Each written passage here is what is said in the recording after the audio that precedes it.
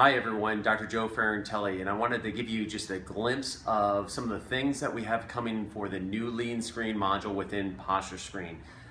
One of the things that I'm excited about, first and foremost, is how accurate LeanScreen is. Basically, it's the anthropometric measuring system from photographs that we have a patent pending on.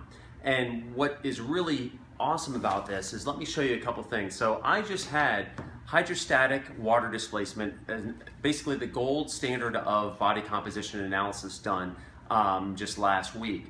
And that's where they submerge you underneath water, and it's a little time consuming to do, but I got my results. So let me show you my results. Come on over here. So my results are 13%. Now, the cool thing is that same day, of course, I did a LeanScreen. I had somebody take the photographs on me, and let me just show you what we have here. So for LeanScreen, I have 13% as well too. Now, how awesome is that? So we are very accurate with LeanScreen, but we had requests and I had an idea. Imagine if you had another system that you really like to use, like a high-end bioelectroimpedance method, or you have a personal trainer that's really gifted with using calipers.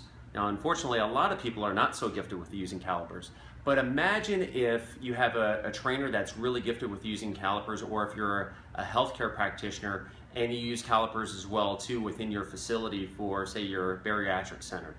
So what we did was, we now have the ability in this next version is to be able to put in the name of whatever method that you use, and when you put in that information, it's going to average the results. So you're gonna have the best of both worlds. And the best part is that you'll have the nice report to go to the clients as well with the average results. So you just saw that was 13. Let's just say hypothetically that the hydrostatic method put me at, say, 11, okay?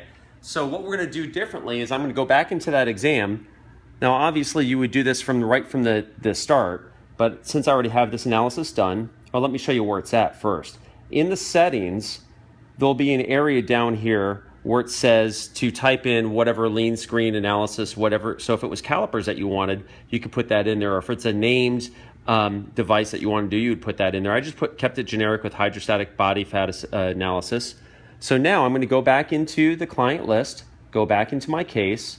I'm going to go into the edit. And on that first screen, when you go to take the photographs, down in the bottom right-hand side, can you see that there's a spot? It says what we have here. It says what did we have for the percentage. So let's go ahead and say hypothetically that it had me at 11. Okay, so now I have 11% body fat on that method.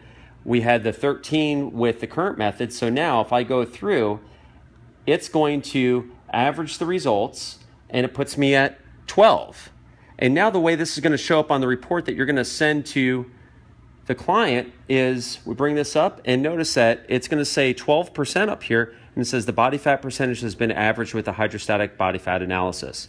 So now you have the ultimate method of body composition analysis. We've served the purpose of taking the photographs, and if you have another method of body composition analysis, you can go ahead and use that too to augment.